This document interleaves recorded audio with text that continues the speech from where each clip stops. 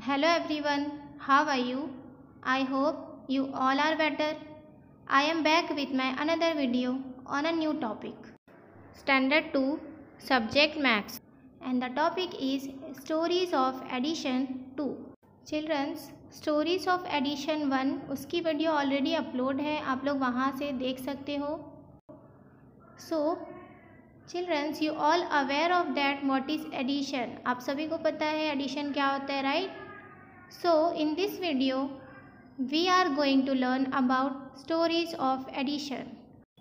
I will tell you the story and you will solve the problem. अब मैं आपको एक story सुनाऊंगी. So Gauri had 15 rupees. Mother gave her 26 rupees more. How many rupees does she have now. Gauri के पास 15 rupees थे, उसकी mother ने उसे 26 rupees और दिए. Now how many rupees does she have now. इसका क्या मतलब है कि टोटल उसके पास अब कितने रुपीज़ हैं वो हमें बताना है.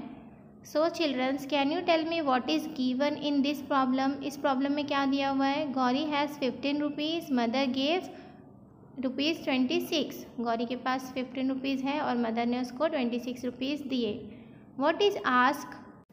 क्या पूछा गया है? पूछा गया है कि टोटल अमाउंट गौरी के पास कितना होगा. What shall we do. हम क्या करेंगे इस प्रॉब्लम को सॉल्व करने के लिए? गुड, हम इसमें करेंगे addition. So for adding we will first right the some in vertical columns. हमें ऐड करने के लिए सबसे पहले सम को वर्टिकल कॉलम्स में राइट करना होगा. सो नंबर 15 है और नंबर 26 है, तो नंबर 5 जो होगा वो यूनिट की प्लेस पे लिखेंगे और 1 10 की प्लेस पे. नंबर 26 में हम 6 को यूनिट की प्लेस पे राइट करेंगे और 2 को 10 की प्लेस पे. ओके स्टूडेंट्स, आपको पता है कि सबसे पहले यूनिट से स्टार्ट करना है, तो हम लोग यूनिट को यूनिट से ऐड करेंगे. 5 + 6 इज़ इक्वल टू 11.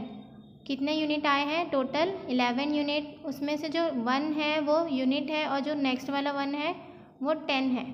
तो हम क्या करेंगे, यूनिट की प्लेस पे 9 से बिगर नंबर राइट नहीं कर सकते, इसलिए हम यहाँ पे क्या राइट करेंगे? यूनिट 1 राइट करेंगे और जो रिमेनिंग 1 होगा वो क्या हो जाएगा? कैरी. ओके नाउ हम जो 10 की प्लेस पे नंबर्स है उसे ऐड करेंगे. 1 10 + 2 10 is equal to 3 10s. So there are 3 10s in 10 place. 10 की प्लेस पे कितने 10s हो गए अभी हमारे पास? 3.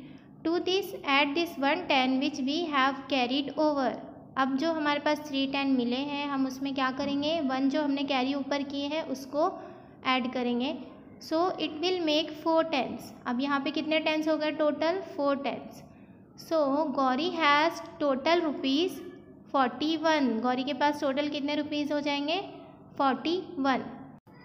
Now children's let's solve some more examples like this. हम अभी ऐसे ही कुछ और एग्जाम्पल्स सॉल्व करेंगे.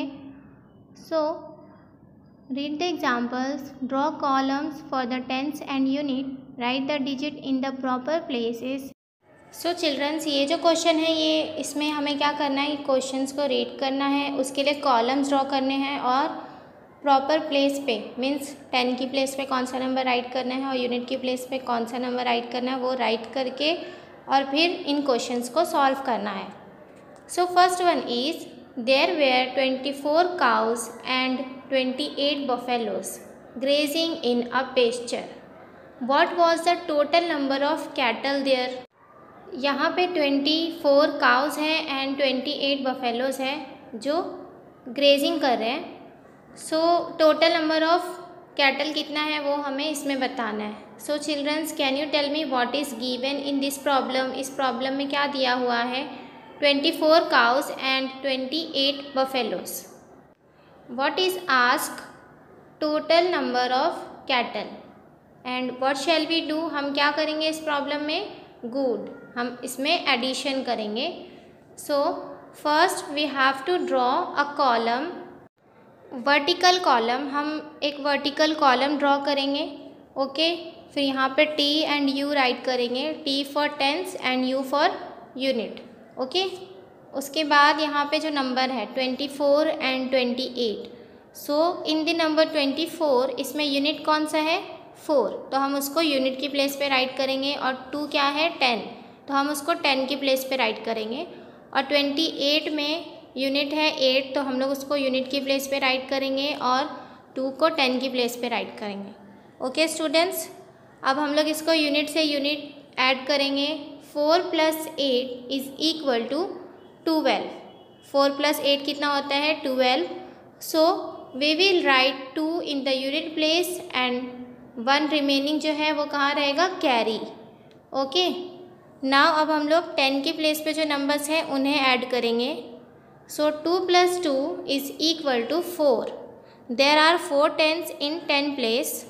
So to this add this 1 10 which we have carried over. अब हम लोग ये जो 4 10 हमें मिला है उसमें हम लोग जो हमने 1 10 कैरी किए हैं उसको ऐड करेंगे। सो 4 10 + 1 10 विल मेक 5 10। तो हम लोग 10 की प्लेस पे क्या राइट करेंगे? नंबर 5। टोटल कितने यहाँ पे नंबर ऑफ कैटल कितने हैं? 52। Okay, next question is yesterday Salma stitched 34 handkerchiefs. If she stitched 38 more today, how many handkerchiefs would she have stitched in 2 days? Okay students, so what is given in this problem? 34 handkerchiefs and 38 handkerchiefs. Okay, what is asked? Total number of handkerchiefs. So students, what shall we do? हम क्या करेंगे इस problem में? Good addition. Okay, so first we have to draw vertical columns. हमने vertical column draw कर लिए। अब इसके बाद हम यहाँ पे 10 और यूनिट मेंशन करेंगे। नाउ अभी हमें यूनिट की प्लेस पे यूनिट और 10 की प्लेस पे 10 वाले नंबर्स राइट करने हैं। सो 34 में हम 4 को राइट करेंगे यूनिट की प्लेस पे और 3 को कहाँ राइट करेंगे? 10 की प्लेस पे। और 38 में हम 8 राइट करेंगे यूनिट की प्लेस पे और 3 कहाँ राइट करेंगे? 10 की प्लेस पे। Okay students, let's add this numbers. 4 + 8 is equal to 12। तो हम 12 का 2 राइट करेंगे और 1 कैरी।